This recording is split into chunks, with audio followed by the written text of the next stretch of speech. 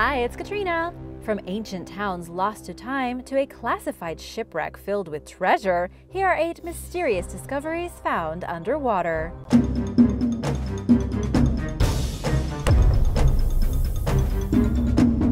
Number 8. Bulgarian Atlantis.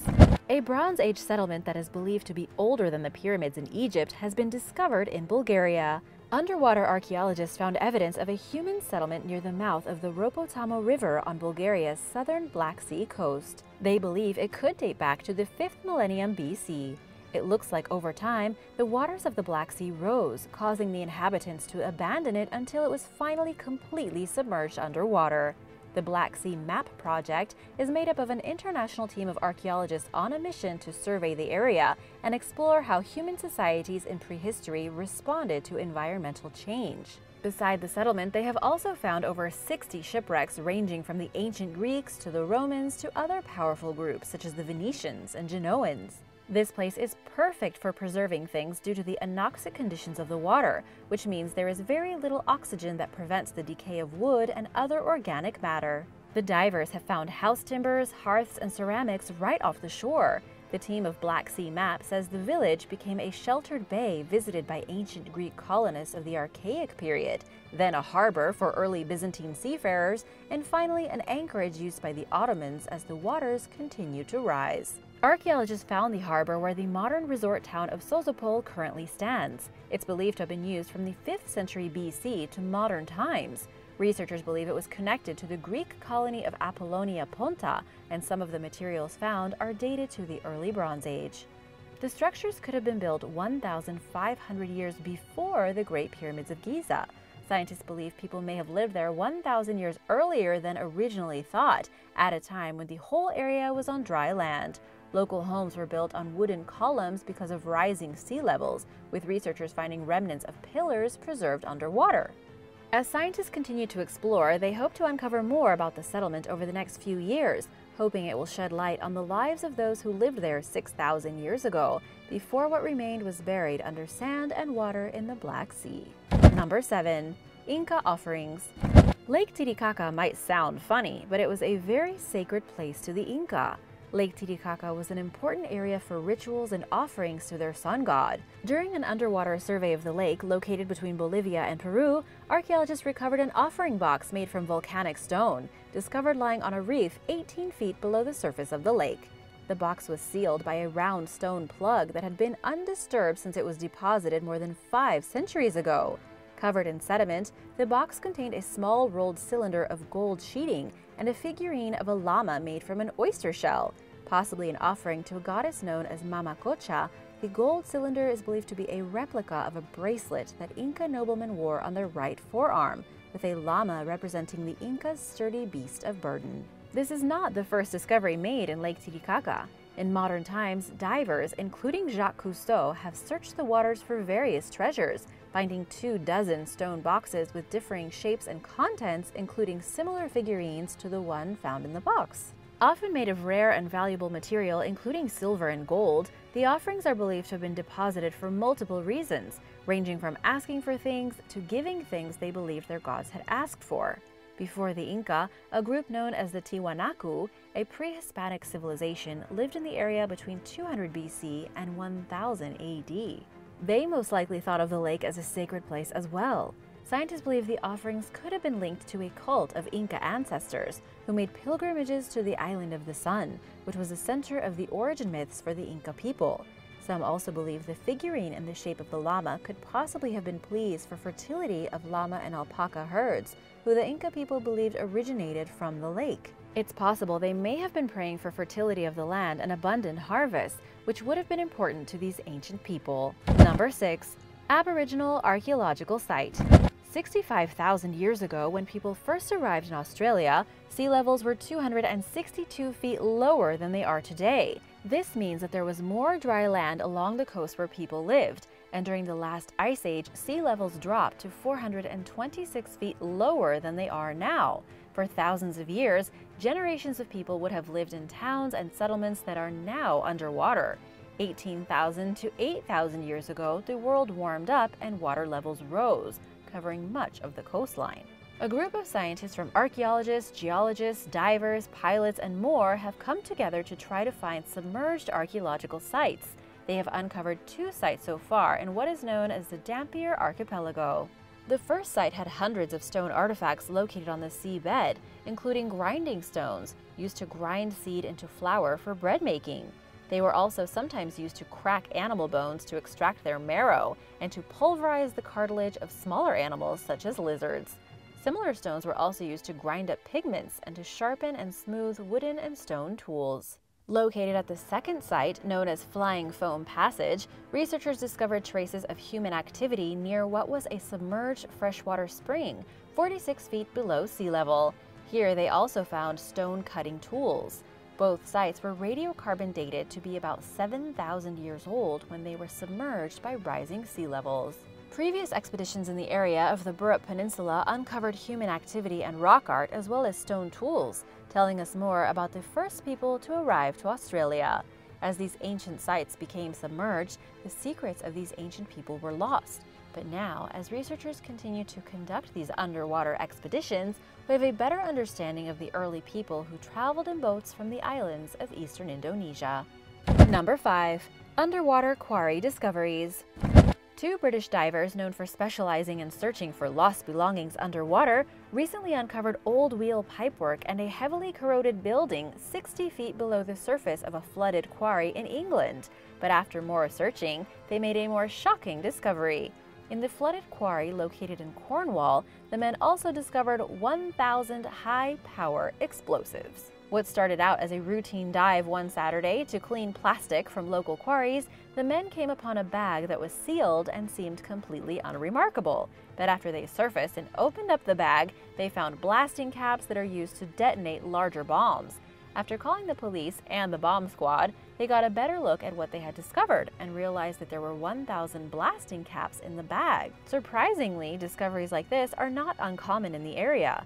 The Cornwall Maritime Archaeology Group often undertakes similar dives, specializing in exploring historic sites such as shipwrecks off the coast. A pair of divers exploring a different quarry found the remains of a granite building with rusty vices, and in 2019, the diving group discovered the remains of an ancient shipwreck which sank in 1684. Old timbers and a cannon were discovered from the Dutch sailing ship the Schiedam, which wrecked off the coast while carrying munitions. Not long after the ship was discovered, 2 hand grenades believed to have come from the ship also washed ashore, still filled with gunpowder. Made with iron shells, these were the earliest type of hand grenade used by British soldiers. A local historian discovered the shells in November of 2018, and upon first glance he thought it was a rock, until he dropped it and it broke open to reveal the gunpowder still inside. This ship has an intriguing history, starting as a trading ship until it was captured by pirates off the coast of Gibraltar in 1683.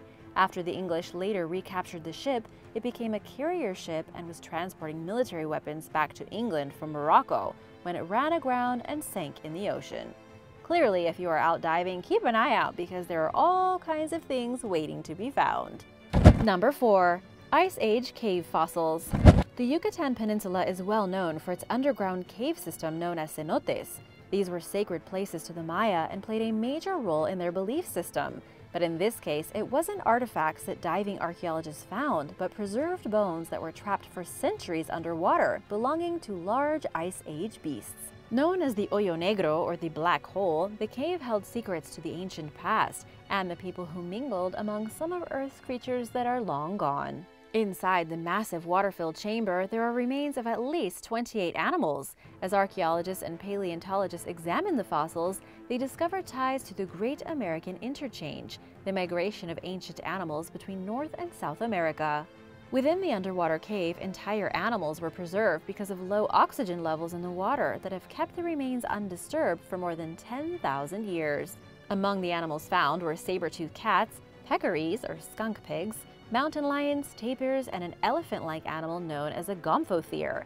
Preserved within the cave were also footprints of ancient bears that were crusted over in a film of calcite. The team identified a new species of ground sloth in the cave, whose name translates from the Mayan for great-clawed dweller of the underworld. Divers found 3 preserved skulls of an extinct bear species in the cave, a cousin of the Andean spectacled bear. Because they were so well preserved, it allows scientists to create high-quality reproductions for further study. With only a fraction of the remains excavated, it lends much promise to the belief that more bones and other extinct and previously undiscovered species will be found deep in the cenotes of the Yucatan Peninsula. Number 3. Invaluable shipwreck. Have you ever wondered what happens to priceless artifacts when they're discovered? Well, the fight for the world's most valuable shipwreck is getting messy. Worth billions of dollars, it was missing for years, and now that it's been found, everyone wants a piece of the pie. When a 300-year-old shipwreck known as the San Jose was discovered off the Colombian coast, experts estimated the value of gold, silver, and jewels at almost $20 billion. But with so much treasure up for grabs, it makes sense that multiple parties would jockey for the position of claiming it as their own. When a group known as the Sea Search Armada revealed the location of the San Jose to Colombian officials, the government passed a law that claimed ownership of the wreck. Understandably, Sea Search Armada wanted to claim at least half of the treasure for discovering the wreck in the first place in the Caribbean Sea 11 miles offshore from Cartagena. But as court battles continued, the Colombian government announced that one of their own expeditions involving the Navy and archaeologists had discovered the wreck site decades earlier. Spain and England also want a piece, because why not?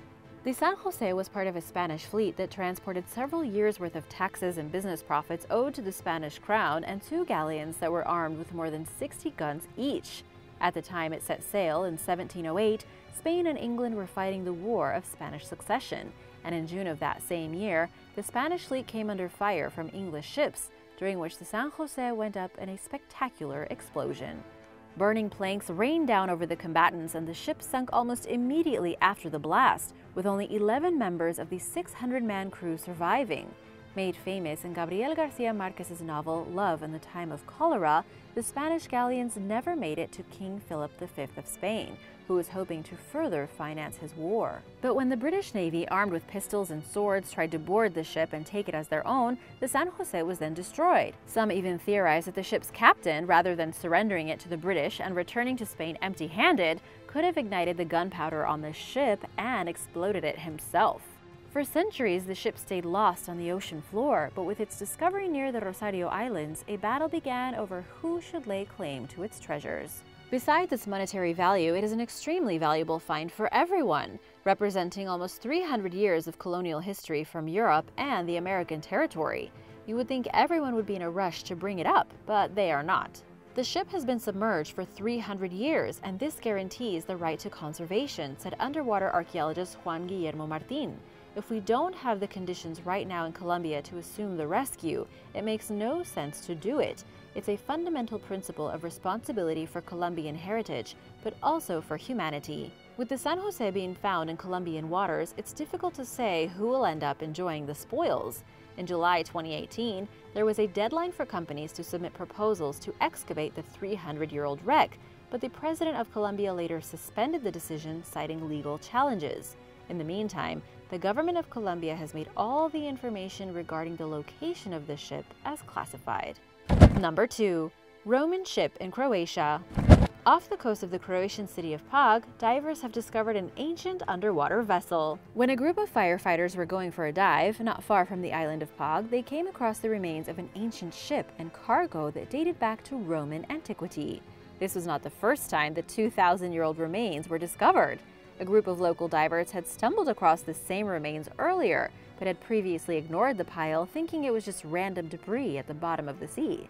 But the firefighters also were divers and included an underwater archaeologist, so they recognized the pile of squares as building materials that were later proved to date back to the Roman era. Upon further exploration, it was determined that the rubble was part of a sunken ship's cargo of roof coverings that are similar to terracotta tiles or shingles. Believed to date to the beginning of the 1st century BC, the boat was lying on the seafloor with an estimated 600 pieces of amphora, or small earthen containers, found on the boat. This 2,000-year-old ship was probably trying to find shelter from the extreme winds common on that side of the island.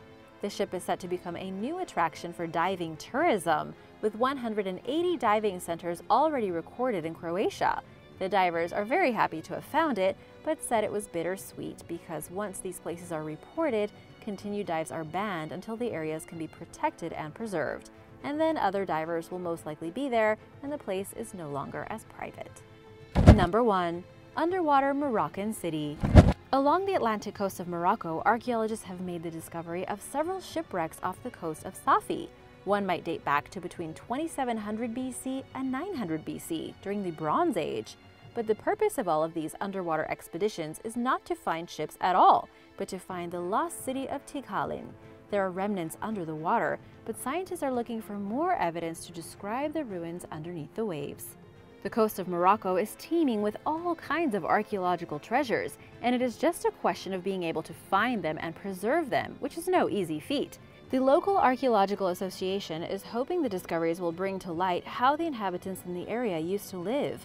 Fossilized human bones were also found in prehistoric caves in the area, and along with the remains of the newly discovered ancient warship, it is clear that Morocco is a hotbed of archaeological discoveries. But the search for the city is still on. Once operating as an essential trading hub between Africa and Europe, the underwater city of Tikal has some believing that it could possibly be the ancient lost city of Atlantis. Thanks for watching! Remember to subscribe if you haven't already, and I'll see you soon! Bye!